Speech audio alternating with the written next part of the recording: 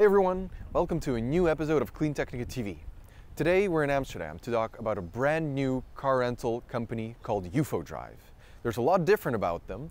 First of all, they only have EVs. They have everything from the Model 3, Model S, the Hyundai Kona, the Jaguar I-Pace, the Audi e-tron, the Nissan Leaf. I hope I'm not forgetting anything. And besides that, they also do everything through an app. Usually renting a car can be a bit of a daunting experience, and they wanted to make sure it's as butter smooth as possible. And for that, they have their app. Let's take a look at how that works. So I've already gone through the registration process, so we're immediately going to reserve our car. As you can see, there are a lot of possible cities to choose from, but today we are in Amsterdam. So let's take the Model S. You can immediately see what day it is today when we're filming. And it's already 10, so let's go personalize. You can also extend your range and it'll be a bit cheaper. The car is already charged and charging is really simple, but you'll see that a bit later. You can choose two options for insurance, either $1,000 excess, which is free, or 24 euros per day and then zero excess. You can also add up to 3 additional drivers, so that's great. So let's check our payments. You add your credit card, it's very easy. You just scan one in, no problem. There are some loyalty programs, you can get credit. I think we're ready to go.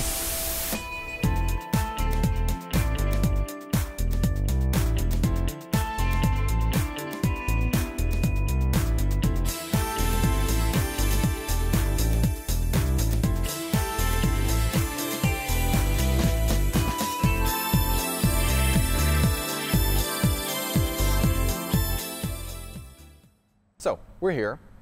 This is what they call the UFO landing bay. Ironic, right? In any case, we're about 5 minutes from Amsterdam Central train station. UFODRIVE tries to place their bays either next to train stations or next to airports.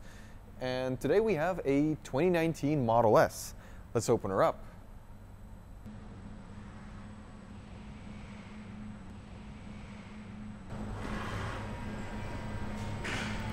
So there's one little detail that I really appreciated, and that is that they have a bottle of water for you ready to go. You unplug the car, make sure to leave the cable there, just hang it at the charger. And let's get going.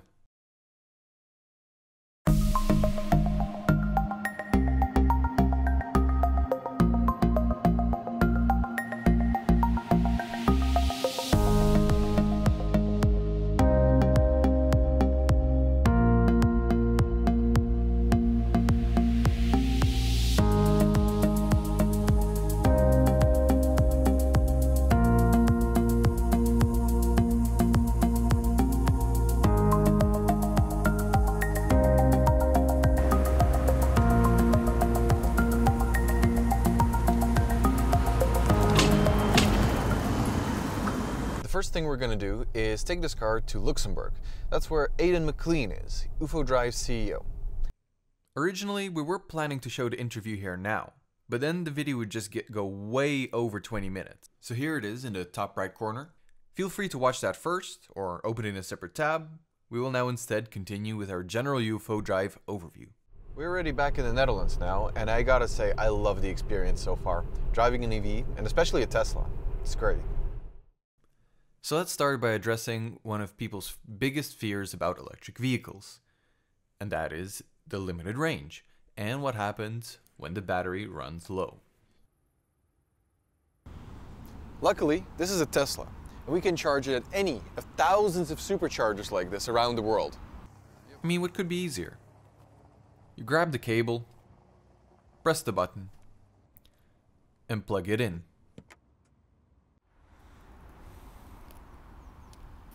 Now what if I'd taken the Hyundai Kona EV, or any other EV for that matter? Just like with the Tesla, you can plug it in your old garage. Or throughout the rest of Europe, you can charge right here at Ionity. These chargers are capable of reaching 350 kilowatt hours, and they're all over Europe with varying degrees of coverage. And from UFODRIVE, you get this nifty little card. It works at almost any kind of charger you can have in Europe. They also have a couple of other spare cards in the back. They're partnered with an eco, and it just makes it all pretty easy to plug and play. The problem is, it's not as easy to find where they are, so planning a road trip can still be a bit of a pain in the ass. There are also tools like abetterrouteplanner.com that can actually help you find these locations much simpler. You just type in what kind of car you have and it'll plan the route for you and several possible alternatives, so just see what works out best. So something interesting we saw at this fast charger is that 2 of the stations are already completely operational, but there's also at least space for 4 more that only need to be installed. So if they do want to expand, they can do it quite rapidly. That's a pretty smart strategy. Although Ionity does have a pretty big drawback, especially in rainy countries like the Netherlands. Yeah, you want to charge your car, get ready to get wet. Unless you want to go to Fastnet, who also have fast chargers and a Tesla adapter. Unfortunately, we didn't have time to get to one today, but we will in a future video. So there are a couple of things regarding fuel that's different for UFODRIVE. When you get a regular rental with gas, you have to fill the tank, pay for gas all the time, and that can be pretty expensive. For the people in the US who don't know this, in Europe, gas prices are twice as much as what they are in the US. In addition to that, UFODRIVE, most of the electricity is already paid for. You can change a slider if you can predict how many kilometers you'll have to drive. But in any case, charging, it's not that expensive. And if you make sure that if you are comparing UFODRIVE to the competition, make sure to deduce those gas costs. Because if the prices of UFODRIVE seemed a bit premium to you, they won't, not after you deduce the gas price. One thing is for sure, these guys, they are totally being left behind in the dust, unless they do some dramatic restructuring. To some degree, it feels like UFODRIVE does not yet help you with regular EV road tripping. When it comes to a Tesla, it's pretty simple. You type on the touchscreen where you want to go, and it calculates it all automatically. But in case of a non-Tesla EV, you kind of got to know what to do. So usually when you rent a car, it's because you're either on vacation or you have to because it's currently under repair. In the case of UFODRIVE, there are a couple of more reasons why you might want to try out their service. Are you a fanboy or fangirl of EVs and Tesla? Have fun, take a car for a few days. Or if you can give it to somebody as a birthday present. I mean, personally, I'd love that. In addition to that, if you're considering buying one of the cars that they have, whether it be a Tesla, a Hyundai Kona, or any of the other models, take their car for a few days or for a week. You'll get a much better idea of whether this is the right car for you or not. Much better than any kind of test drive you could get. I mean, test drive, it lasts, I don't know, what, 15 minutes? More if you're lucky? In any case, this is much better. This is great. If you have the choice between any regular old rental service and UFODRIVE, go for UFODRIVE. Other than that, whether you want to use their rentals for a business trip abroad, a fun road trip, or temporarily as your daily commute to work, you're covered either way. So let's return the car to the UFO landing bay and see what the return process looks like. In the app, I click return, then on directions, and then go where the app tells me to go.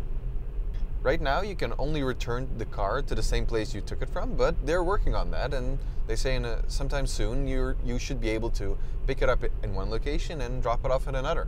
Once there, we look at more detailed instructions of where exactly we need to be, either where the car park is and where inside the car park the UFO landing bay is.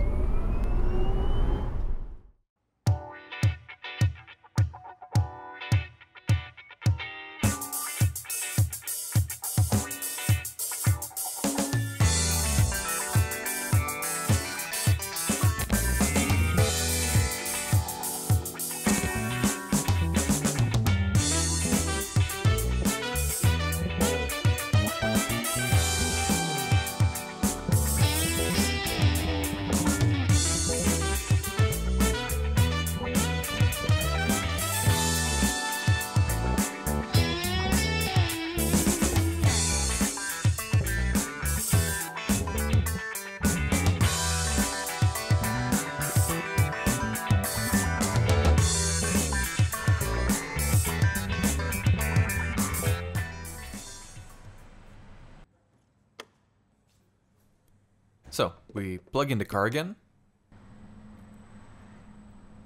and then we make sure it's locked. Alright, let's wrap it up. So in the app, you click drive, then you click return, Then the next thing, it will not let you immediately click close rental because first you need to go to inspect. You can also go through that via the directions. Just make sure to scroll down, go to inspect, and make sure there's no damage.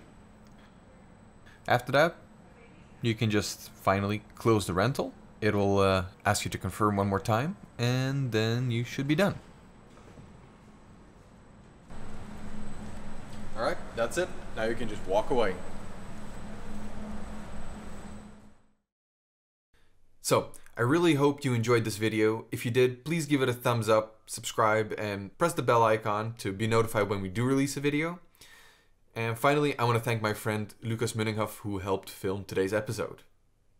Other than that, have a wonderful day. Till next time.